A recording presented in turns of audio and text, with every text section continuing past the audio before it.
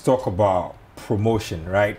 You finished second in the season, which is something I'm sure a lot of your people didn't believe was an achievable objective. How did that feel like? I mean, when you finally gained promotion, what were the celebrations like? What were the emotions like generally after the team managed to gain promotion? Yeah, before I will talk about the celebration, with the issue with the promotion, like I said earlier, I was the only player who wrote that we will qualify to the Bundesliga.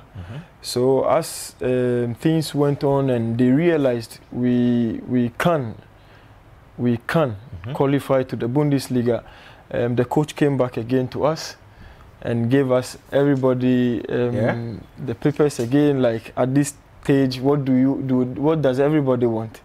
Yeah, then you see now people are believing in what I wrote earlier, and people are we will be playoffs or qualify or fourth in the league, and it's just like that. During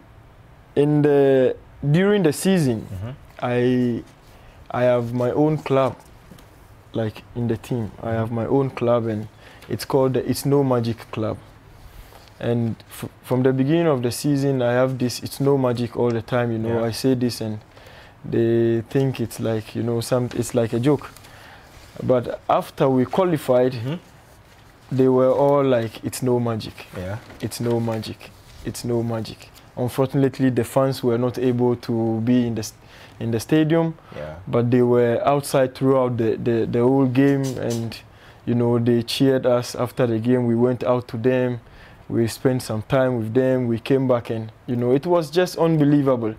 It was unbelievable. We were in the stadium doing nothing for almost 5 hours. Wow. Doing nothing, just calling, taking pictures.